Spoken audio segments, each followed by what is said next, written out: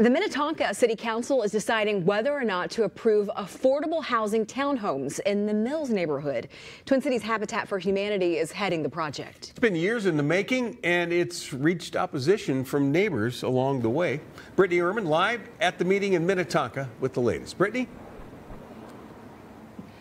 Well, within the last half hour, at least 4 city council members expressed their support for this proposal, meaning it's very likely it will pass. But they did not officially vote just yet, but they will before the end of the night. And this proposal reached a lot of opposition from the start, and we heard from people from both sides of the issue.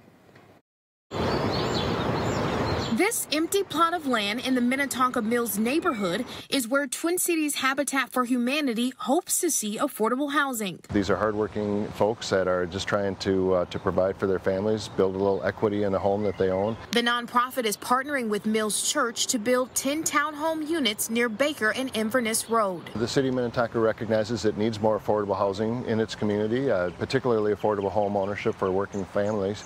But, you know, zoning ordinances sometimes make that difficult. In an April council meeting, Habitat for Humanity proposed changing the property from low density to medium density that would allow up to 12 units per acre.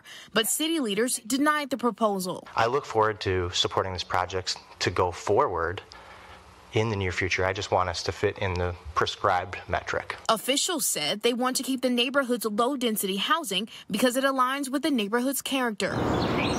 Steps away from the proposed site, these blue signs scattered across neighbors' yards are rooted in opposition. We recognize there's a need for housing that's affordable.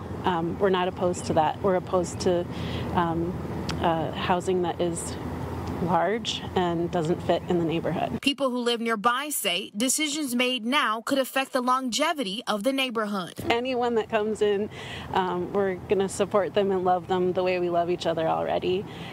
It's what is it going to look like? And during that public comment period today, we did hear from Minnetonka residents who are in favor of this proposal.